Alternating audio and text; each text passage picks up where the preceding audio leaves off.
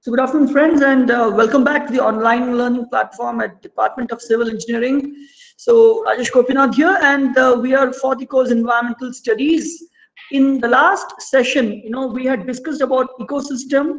We were having a fair knowledge of the various classifications such as aquatic, terrestrial, special, and further with respect to each of these ecosystems, we were trying to understand about the structure and function. So in today's class, okay, we will be discussing about biodiversity. Okay, what are its different types? What is its significance? What is biodiversity hotspots? What are the threats for biodiversity and how I and you can go about conserving it? So finally, towards the end, I shall summarize the presentation before listing the references for you. To set the pulse for today's presentation, we'll have a glimpse of a small video, okay?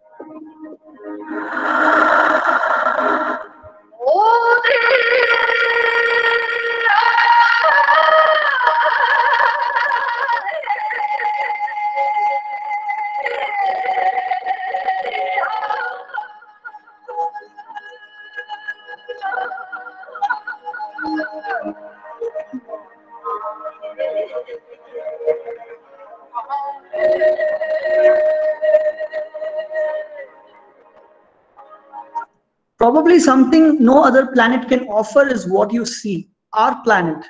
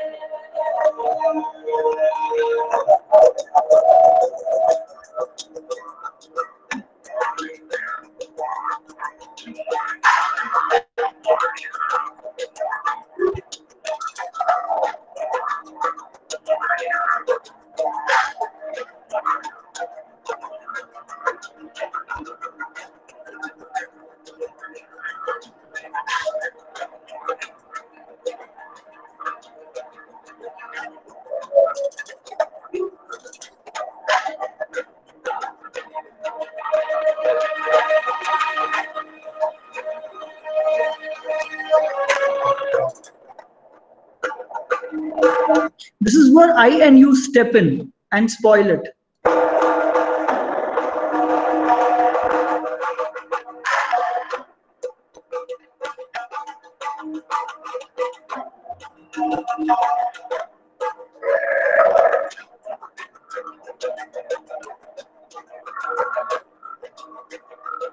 Honestly speaking, we are responsible directly and indirectly for all that you see on your screen.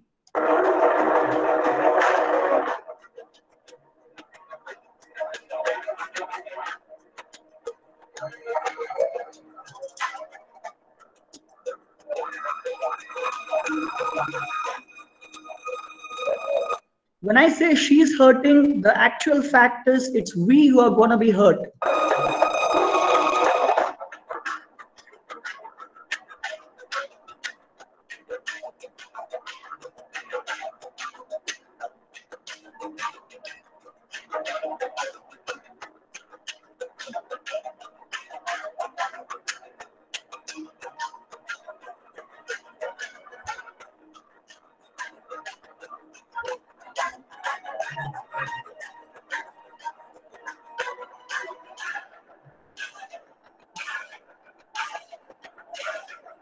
Is this the earth you want to see? You want your generation, the next generation to see, your future to see?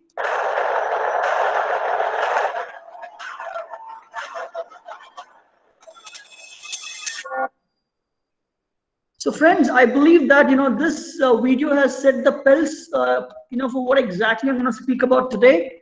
So whenever we speak about biodiversity, basically we are talking about richness, vast richness of diversification of species living in a particular area. As simple as that.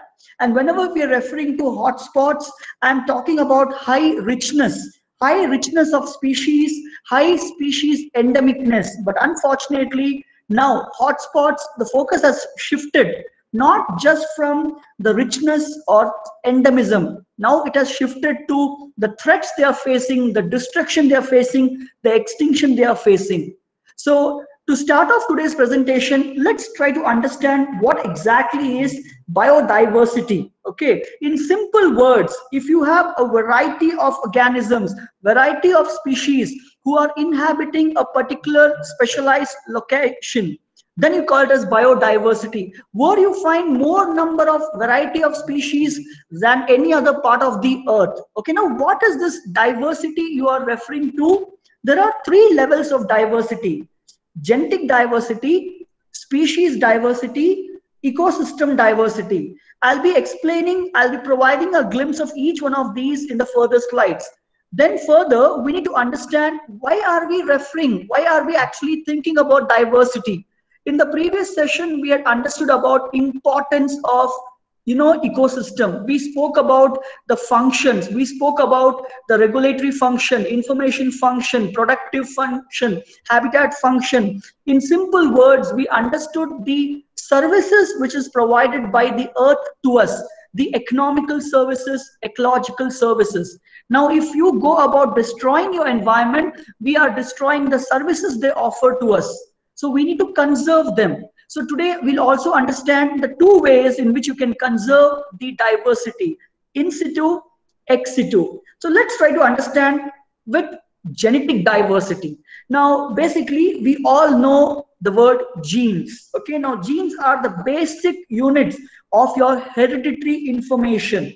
Now genes are found in me, genes are found in you. So these genes which are found in organisms, they actually form enormous combinations. Okay, and this enormous combination is resulting in genetic variability. Okay, in simple words, if you ask me, genetic biodiversity refers to the variation of genes within a species. For example, look at the image: mangoes, the varieties of mangoes. Okay, whether it's alfonsa or totapuri or sinduri, okay, whatever they are. So basically you're talking about diversity within a species. So my dear friends, this is genetic diversity. And why is genetic diversity important for you? Because if you have genetic diversity, then we have the potential to combat pollution, to combat adaptation, which is necessary for changing environments. We can combat diseases. Okay, now another example to show you what is genetic diversity. We are all aware of the feline species. Okay, whether it's your tiger, whether it's your wildcat, your snow leopard. So there are so many varieties of feline species. Okay, this is referred to as genetic diversity. So if I can speak about wildcat, if I can speak about domestic cat, if I can speak about the panther, the leopard and tiger, I can go one level down, that is subspecies. So you can find out genetic diversity within the species itself. For example, your tiger. Okay, now you can have varieties such as your Sumatran tiger, your snow tiger. Okay, you can have your Royal Bengal tiger, you can have your South China tiger, as you see here. So my dear friends, what exactly is genetic diversity? Among all the three types of diversity, genetic diversity is the smallest level of diversity, the level of diversity which is found within a species.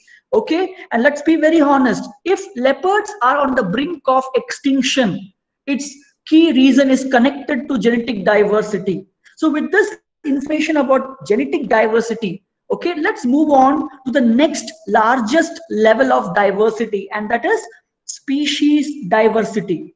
Okay, in simple words, if you want to know what is species diversity, it is nothing but the variety of species which is living within a given area. Okay, and species diversity is very important because it is directly connected with your food chain, with your food web, with your prey predator relationship. So species diversity is essential for maintaining the ecosystem balance, while genetic diversity speaks about the survival of those species. Species diversity refers to the survival, the maintenance of the ecosystem itself. So if a place is very rich in species diversity, then you are actually looking at variety of species, variability of species. You're basically talking about biological wealth. Okay, moving on from genetic diversity to species diversity, now let's talk about ecosystem diversity. Genetic diversity was the smallest level. Species diversity was the next largest level. But friends, ecosystem diversity is the broadest, the largest diversity level. Okay, because when you're talking about ecosystem diversity, you're talking about the complexities in ecological world. You're talking about variety of ecosystems existing together. So in simple words, it is coexistence of varieties of habitats. Just have a look at this image. Now, to have little clarity on what I'm trying to speak, okay, you see a reptile, okay, probably you're looking at a crocodile, you're looking at birds. So this is species diversity. But you see grassland, you see an aquatic ecosystem, okay, further you also may see trees. So this is ecosystem diversity, that is the diversity at the habitat level. Okay, now if you pin me to the wall and ask me the difference between species diversity and ecosystem diversity, I would rather say like this. The major difference between species diversity and ecosystem diversity is that species diversity is the variety of species in a particular region. I'll repeat this. Species diversity is the variety of species within a particular region, but ecosystem diversity is the variety of ecosystems in a particular area. So that is how I would rather sum it up for you. Okay, so my dear friends, now that you have understood what is biodiversity, you have understood the three levels: genetic, species and ecosystem. Now let's try to focus upon where we find these in abundance or probably at the risk of loss. Let's try to understand the concept of biodiversity hotspots. Okay, now before I start this, let's have a look at a small video. Okay,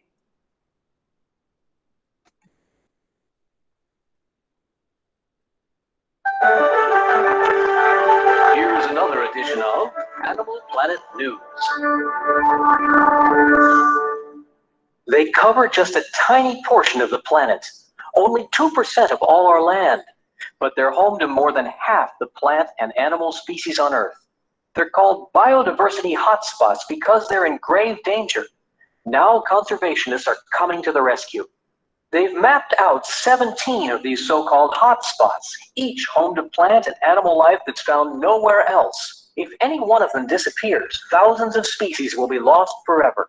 They're the areas that deserve bonus points, very special attention in any efforts to conserve biodiversity worldwide. All of the hotspots have under 25% of original natural vegetation remaining. In some cases, only 1 to 5% of original habitat remains. Most of the hotspots are in the tropics, and most are rainforests.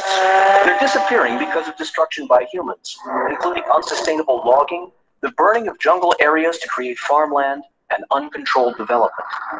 Some hotspots stand out as top priorities, like the island of Madagascar, home of the remaining 50 species of lemurs.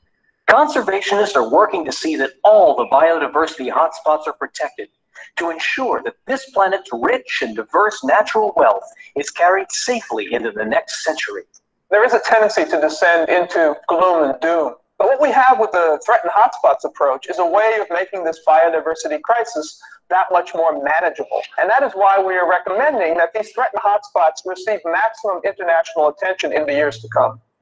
Conservationists are working to see that all the biodiversity hotspots are protected, to ensure that this planet's rich and diverse natural wealth is carried safely into the next century. And that's Animal Planet News. So friends, in simple words, when we speak about biodiversity hotspots, we are talking about those locations, okay, those regions, and something probably at the global scale or the national scale or the regional scale. But these are those locations, these are those terrains, these are those territories where you have so much of diversity existing. Also, you have a particular species found only in that area. So what is going to happen when that area is destroyed, when that region is destroyed, whether it could be for urbanization or industrialization, whatever the reason may be? But if that habitat is disrupted, you're not just losing a habitat, but you're also losing a particular species which was found only in that area. And when you lose a particular species, what are you losing? You're losing a function, a critical integral function of that species to this earth. So my dear friends, as I told you, biodiversity hotspots can be at 3 levels, as you're looking at here: on the global scale, your national scale, and your local scale. Basically, there are 34 biodiversity hotspots in this world. 34. Okay, and it's up to me and you to protect them. Now, within India itself, we have 2 biodiversity hotspots. One is your eastern Himalayas, okay, this portion as you see, and the other is your western Ghats. Now, we need to understand that, when you speak about the biodiversity hotspots, in 1992, okay, that was your United Nations Conference on Environment and Development, okay, this happened at Rio de Janeiro, okay, and it's basically famously called as the Convention on Biological Diversity, a historic landmark. Okay, I would rather call it historic landmark because, this convention had multiple objectives such as conservation of biological diversity, sustainable use of the resources. Because if we fail to protect these hotspots, it is I and you who are at risk of extinction. Not just those species, but also we will be at the risk of extinction. And you know what? Our knowledge of world's biodiversity is actually very less. What we really think we know is very limited. In fact, it is nothing. Okay, to be precise, inadequate. Okay, yeah, I would definitely agree if someone says, we have fair knowledge about higher plants. Agreed. But I'm positive that, still there is a percentage which is not discovered. So what is going to happen if we continue to start destroying the, vegetation, the habitat? We may end up losing a lot of species that we have discovered, and also a lot of species which have never been discovered. Okay, now let's move further from your global to further information. So this is basically those 34 hotspots, and you can see we have covered all the continents. All the continents have been covered except the Antarctic and the Arctic. Okay, now those texts, what you see in red color is basically we are talking about India.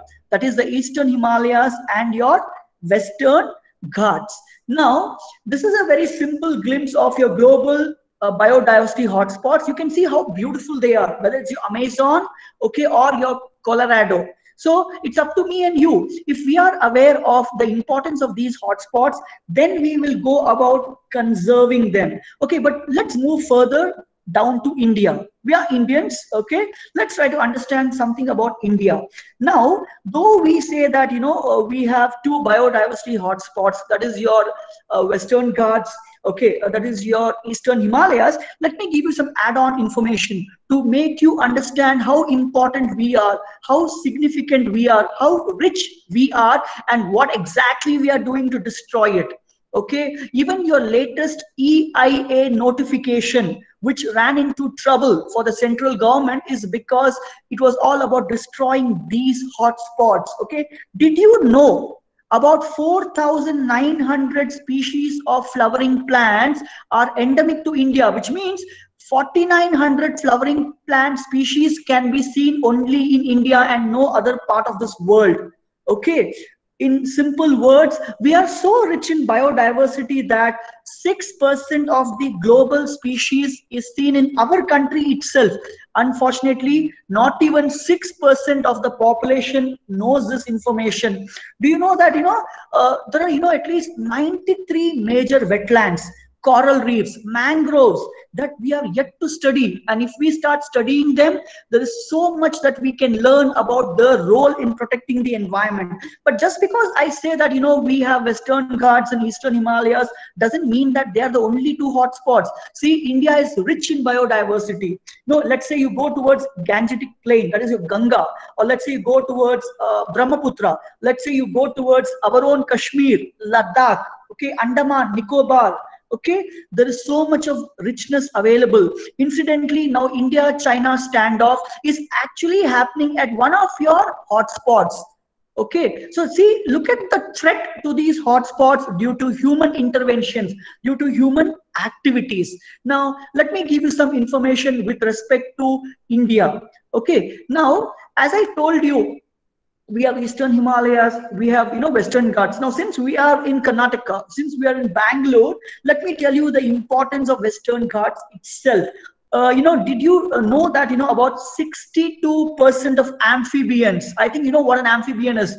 62% of amphibians, 50% of lizards, okay, which are found globally, okay, 62% and 50% respectively. Amphibians and lizards, okay, they are actually endemic to India, and most of these are found in Western Ghats itself. Actually your Eastern Himalayas and Western Ghats, they cover less than 2% of this world's land area, but it is our own Eastern Himalaya and Western Ghats which have 50% of the global terrestrial biodiversity. That is how rich we are. Okay, instantly you might have heard of places like Silent Valley, Agastya Malai. Okay, all these, your Anamudi Peak, your Jodh Falls. Okay, all these are actually part of your Western Ghats. So why are these biodiversities important for us? What is that they are contributing to us? Why is that we should protect that 17,000 kilometers square, okay, strip of forest which is running from Goa, Maharashtra, Karnataka, Tamil Nadu, Kerala? Why is that? Why is Kerala facing those floods? Okay, why is that? Because all of these were connected to the values of biodiversity. So friends, if you are able to understand the importance of biodiversity, we shall be able to protect them. Why we need to protect them? Because as per my knowledge, till 1600 BC, okay, that is before Christ, every 1,000 years one species was getting extinct. I'll repeat this, okay. Till 1600 BC, one species was always getting extinct in every 1,000 years. From 1600 to 1950, every 10 years we were losing one species. And now, my dear friends, the situation is so sad. Every 1 year we are losing a species. Okay, now let's move further and try to understand something about the values of those biodiversity. What do you see? You see direct values, you see indirect values. Okay, what do you see further under them? Okay, under direct, you can see consumptive and you can see protective. Okay, which means you can quantify the value of those diversities. But there is something which is intangible, something which cannot be quantified. For instance, the ethical aspects, the cultural aspects, the aesthetic importance, okay, and of course your ecosystem services. Now let's look at it one by one. Okay, ecosystem service value of biodiversity. What is this in simple words? If I tell you that you are getting free oxygen, your air is kept clean, pollution free by the forest, okay, you are having very good precipitation, the temperature of the earth is always maintained, okay, the earth is able to handle climate change, global warming. So all these are actually ecosystem service values. Okay, so for instance, let us say water cycle, okay, combating floods, let us say maintenance of the soil, the fertility of soil. Okay, All these are ecosystem service values. Your biodiversity, your the flora and fauna, the biotic and abiotic factors, they are so well interconnected and so well networked that they are providing you these services. Today, in the time of COVID, okay, there are hospitals who are running around for oxygen cylinders. Okay, now we realize how much of oxygen is important to us, which was being supplied by the trees, and we are cutting it down. It is so sad that the person who goes to cut a tree takes the shade with tries to take rest in the shade of that tree itself before cutting it down. So how dumb or how idiotic can I and you be? Okay, we always look for a tree to park the car. Yes, that's the ecosystem service value. But when we cut down the trees in the forest, did we think about this? Those trees are also habitat and shelter for the wildlife. Okay, so moving on from ecosystem, let's look on to aesthetic value. So obviously when you say aesthetic, you connect it with tourism. Okay, you look at the peacock feather, you feel good about it. You're looking at the oceanic ecosystem here, you feel good about it. So when I say aesthetic value, something which gives you pleasantness. Okay, probably you go for a trek, you go for a hike. Okay, all that is connected with aesthetic value. And if you do not conserve this biodiversity, these pictures will remain as pictures for your next generation. Next time when you go for snorkeling, next time when you go for scuba diving, you will only see remains, okay, of your consequence of your actions. Okay, now let's move further. Option values. So I'm sure most of us do not know what is this. Okay, I'm positive about it. Okay, how many of you know that this is actually wild honey?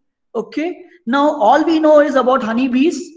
We see them in and around us, but how many of you are aware that honeybees are the most important species on this earth? If you remove all the honeybees, this entire earth is going to collapse.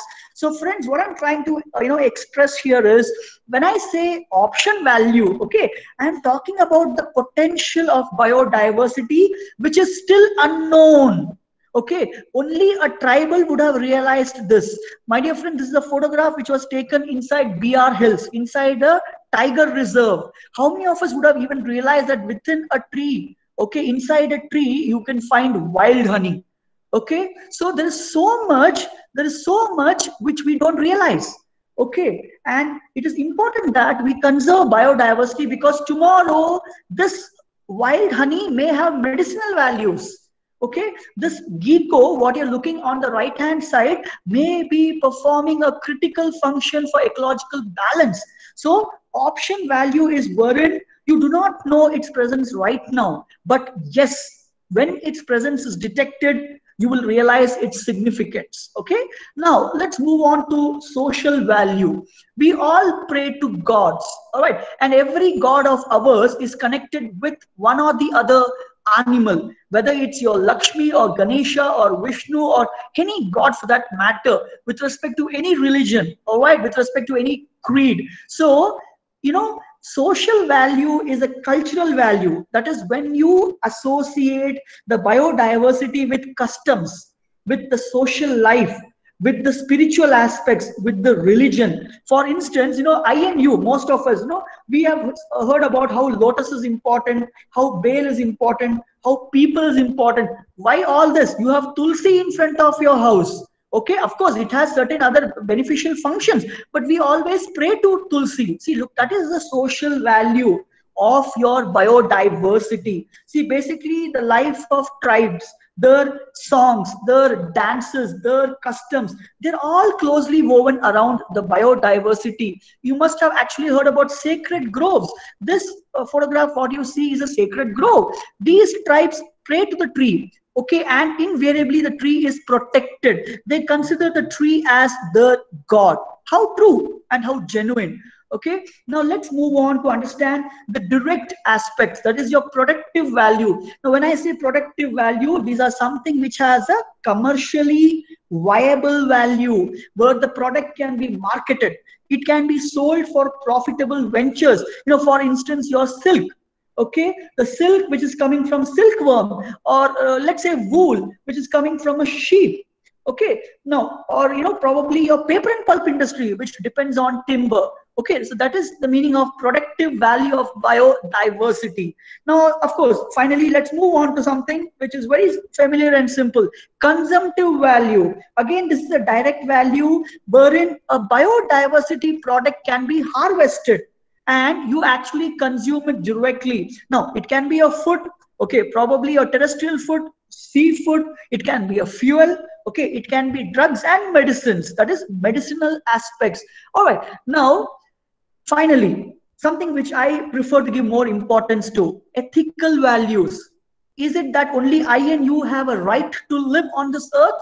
Every organism on this earth has a right to live and let live. Sometimes, your ethical value is also called as existence values. Okay, it incorporates the ethical issues that every life must be preserved. Okay, so next time when you speak about man animal conflict, when you speak about elephant coming out, please go back and understand that was once upon a time a forest which we have cut down.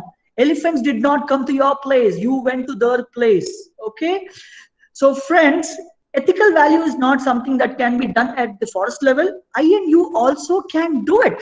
All I and you require is to start observing things and stop looking at things. Start observations. Okay, and then I and you will be a true earthling. So what are these threats to biodiversity? Habitat loss, hunting, deforestation, building dams, rampant urbanization, okay, converting a forest belt to agricultural belt. Yes, of course, environmental pollution. I used to often joke with my friends, whenever I go for a trek inside a forest, the moment I step out, I feel sick because inside the forest, it's so pristine, there is no pollution. The moment you step out, there's plenty of pollution all around. Okay, natural disasters, climate change, unsustainable mining, okay, introducing new species, and yes, forest fire on a natural level and a man-made level. But in simple words, my dear friends, all of these is connected to one species, the Homo sapiens. Just look at that image on your left hand side. How sad, hunting the mother and the calf. Okay, now what has this resulted in? This has resulted in categorizing all your flora and fauna. Let me tell you, it's not just the animals, it's not just your reptiles, not just your mammals, also your plant species. It has resulted in categorizing them into 5 categories: critically endangered, endangered, vulnerable, near threatened, least concern. Now, those species which are not at any risk, let's say your palm squirrel, which you see in and around you, or your spotted dove, or your rock pigeon, okay, whatever you see around you, the crow, jungle crow, okay, they're of least concern. Okay, their population is not going to disappear. But then look at your rhinos, look at your rare amphibians, they're almost going to disappear at various levels. And that is where we come to the most important category, the least concerned category, that is me and you. Okay, your International Union for Conservation of Nature, okay, popularly called as IUCN, they are the ones who have come out with this categorization. See, just for a lighter side, I have introduced the last two, that is least concern and least concerned. I'm basically talking about vulnerable, threatened, endangered, and extinct. Okay, now there are certain criteria which we follow. For example, let us say for a particular species the population have declined, okay, or rather I would say it is going to decrease by more than 80%, okay, over 3 generations, or let's say last decade, or let us say there is a greater probability that this species will disappear or become extinct if it is in the wild, or let us say we have less than 50 mature individuals, or let us say the species restricted to a certain geographical area, that is endemism. Okay, so these are the various criteria based on which IUCN came out with a red book. Okay, the red data book. You can go through this online and you will get a list of so many species which are on these lists. And why is this happening? It's because of me and you. It's because of our selfishness. It's because of our greed. Okay, and let me tell you, all these cars you see is because of only one reason: population. The rate at which we are growing, Okay, but there's a limit. Everything is not sustainable. See, just like, you know, unfortunately, though our population continues to increase, it is infinite, but the earth is not infinite. We have only one solar system, we have only one planet, we have only one blue planet, we have only one earth, and it cannot support and harbor so many humans and their extreme greed. Okay, now let me give you a glimpse of those species which are under IUCN. Okay, now please remember, we are talking about the vulnerable list, which means they are on the verge, they are literally on the threatened list. Okay, they are vulnerable to disappearance. Okay, and these, my dear friends, I'm talking with respect to India. These species are found only in India. For example, your Ratufa indica, that is your giant Indian squirrel. Okay, if you're a lucky person, you will see them. See them, appreciate them, because tomorrow they are not going to be seen. Okay, threatened. This is something, which is closer towards extinction. For example, your leopard, that is your Panthera pardus, or this is something which I'm sure you heard about, the Salman Khan's black buck poaching case. My dear friends, you're looking at black bucks in IIT Madras. Okay, so they're also threatened. Okay, moving on. Look at the spiders, whether it's your tarantula, that is your peacock tarantula, or the one which you see here, the Rameshwaram parachute spider. They are also very important. They control population of the smaller level of insects. Let us say it could be a moth or your butterfly or your mosquitoes. Now, how many of us know that your dragonflies, Odonata, which you popularly called as helicopter when you were children, they eat about 100 mosquitoes per day. Huh? Who is better in controlling mosquitoes? All out, which keeps adding chemicals for us, or a natural predator? It's always the natural predator. Okay. Now, yes, let's come to the endangered list. Your Royal Bengal tiger. Okay. Again, endemic to India. Please understand that I am not referring to wild animals in the zoo. I am referring to the wilderness itself. Okay, these amphibians, in fact, probably in a video you're going to look at this bubble nest frog. Okay, how threatened they are. Okay, or your tiger toad, what you see them. See, please understand, these frogs also play a very important role. Probably, when it is raining nowadays, and if you go out in the night, you might see things hopping across, something which you crush under your wheels. Okay, when you crush these frogs, okay, it's the snakes who do not have food. Okay, remember, snakes control frogs, frogs control other things. Okay, now let's move on. This is something which is on a very a critically endangered list, whether it's a gharial which you see here, okay, on your left hand side, or whether it's a leatherback turtle. See, they all are important, not just for seeing. They also have some critical functions to maintain ecological balance. How would you feel if I say that tiger is important to protect your Kaveri river? Something like that. Okay, so not just your mammals, birds also play a vital role. In fact, if you remove your birds, these who are supposed to be one of the greatest pollinators, what will happen to your green space? Looking at great Indian bustard. Okay, recently it was in news, one of the great Indian bustards, which are actually very less in number. Okay, one of them got electrocuted. It's sad. Okay, look at a Himalayan wolf, one endangered, critically endangered Indian mammal. How fortunate will you be to see them in wild? Very less.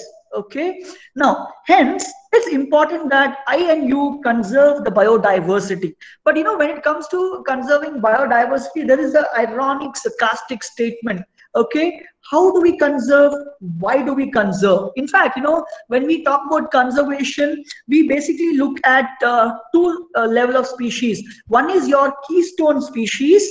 Okay, that is those species which are very important for your food chain, for your food web. For example, your tiger, or for example, any of your apex predators. Okay, now if you remove them, or let us say your vulture, in fact, okay, now if you remove these apex predators, your entire food chain will collapse.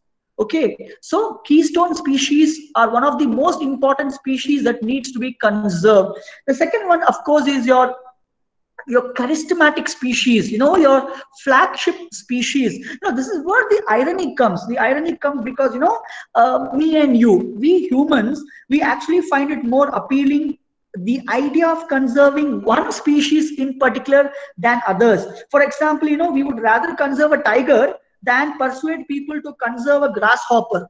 That is how unfortunate. While both grasshopper and a tiger are equally important. But having said all this, okay, why do we need to conserve them? Very simple. To preserve the genetic diversity, to maintain the well-being of ecosystem functions, to ensure that your ecological processes are pristine, to conserve your natural resources. Friends, you can actually do conservation in two manners. One is in situ, within the habitat, within the wildlife area. And the other one is outside the wildlife zone, that is outside your habitat, which is also called as ex situ. For instance, let's say I'm talking about in situ. So forest areas, protected forest, reserve forest, national parks, your wildlife sanctuaries, okay, all these are part of your in situ conservation, wherein you actually give the feeling to the animals that they are in their habitat. See, you're not just conserving a species when it comes to in situ, you're also conserving the process. Please remember, it's always about relationship, the relationship between your biotic and your abiotic species. It's always about the natural processes, the interactions. In situ conservation, not only can you conserve the species, but you can always conserve the processes and interactions. Okay, but when it comes to your ex situ, that is outside natural habitat, okay, here it is done in captivity. Let us say, your zoo or your botanical garden or your gene bank or your seed banks. So these are basically biorepositories. Okay, these are basically biorepositories. Yes, this method is kind of costly and you need to have a constant monitoring. So friends, I'll just give you some photographs to make you understand. See, what you're looking at here is a botanical garden. Okay, now what you're looking at now is a zoo. Okay, now what you're looking at on the left hand side is a forest. And now what you're looking at here is a biorepository, which can be on a seed bank scale or a gene bank scale. So my dear friends, to summarize, what did I and you learn today? We understood about biodiversity. We understood why we need to protect it. Okay, what are the various levels and types? Okay, how can we go about conserving it? Okay, what are the biodiversity hotspots? And what are those threats to biodiversity that we need to eradicate? So friends, if you look at the screen, you're looking at species diversity. If you're looking at the screen, you're probably looking at ecosystem diversity. I'll take one more minute of yours and show you a small video to end this presentation. So have a glimpse of this video. Terrestrial biodiversity hotspots have at least 1,500 endemic plant species and have lost at least 70% of their native habitat. The Indo-Burma region, which encompasses more than 2 million square kilometers of tropical Asia, is considered a biodiversity hotspot. This area contains over 7,000 plant species that are found nowhere else. Nowhere else. So which means if you destroy this habitat, if you destroy this ecosystem, you won't see them again. And please remember, when it comes to your food chain and food web, if you remove any one trophic level, if you remove one particular species, all the other species will be impacted. The Indo-Burma region also contains many unique bird, fish, and mammal species. Countless species of insects, arachnids, and fungi are also found here. In addition, more than 800 reptile and amphibian species also live in Indo-Burma. About 40% of those are found nowhere else, including the reticulated python. You look at the python and you get scared. Okay, but do you know how much of critically important functions it serves? The bubble nest frog. This is what I had showed you in the previous image, the Shillong bubble nest frog. Remember, when it comes to India, we are sharing border with, Burma also. And the golden gecko. A long history of forest burning and clearing for agricultural use has destroyed 95% of the original habitat in Indo-Burma. This habitat loss has left large numbers of endemic species threatened with extinction. Because they often contain exceptional concentration of endemic species, biodiversity hotspots like Indo-Burma are important areas to conserve. And if you do not conserve this, what is that you lose? You lose all the economic services, ecological services, that is, you lose values, social value, productive value, consumptive value, aesthetic value, option value, ecosystem service value. See, there is so much to lose that we need to understand, that we need to start gaining them, preserving them. So friends, I'm done with the presentation, okay? And these are the references that I've gone through to build this database and document. You may kindly go through this, and you're also welcome to go through any other study material, okay? So in the subsequent class, you know, we shall be basically moving into the advances of energy systems. All right, now we are done with this today's presentation. Now the forum is open for any question and answers. You know, any queries you have, we shall open this post for discussion. So thank you, friends. This is Rajesh Gopinath signing off. So please raise your queries. Thank you.